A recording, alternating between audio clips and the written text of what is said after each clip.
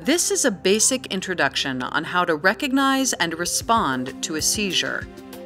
For people who have had a brain injury, there is an increased risk of seizures. Our brains send messages through a complicated system of nerves. These messages allow us to think, feel, and move. During a seizure, the messages are briefly disrupted in the brain, causing an electrical overload in part or all of the brain. Seizures are most common during the first year after a brain injury. When having a seizure, a person is at risk for getting other injuries, especially if they fall. Injuries can include broken bones, injuries from biting their tongue, further brain injury from hitting their head. In extreme cases, it can even lead to death.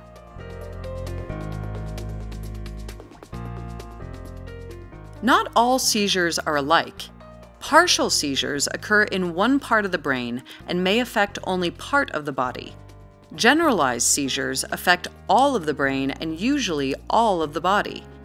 It's not uncommon for a partial seizure to develop into a generalized seizure.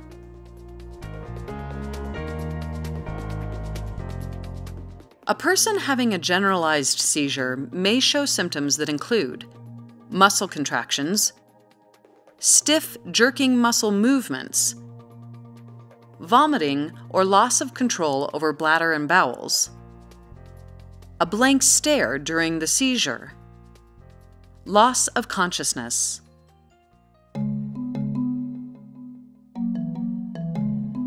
If you are with someone who is having a seizure, there are several things you should do to help them. If you are in the hospital, call the staff for help immediately. If you are at home or out in the community, protect the person having the seizure. You can do this by gently lowering them to the floor, turning them on their side to prevent choking,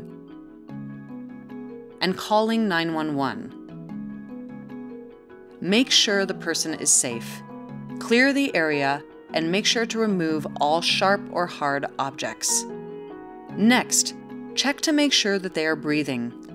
Loosen clothing and anything else that might make it hard for them to breathe. Do not place anything in the person's mouth, including silverware, sticks, or your fingers. Do not hold the person's tongue.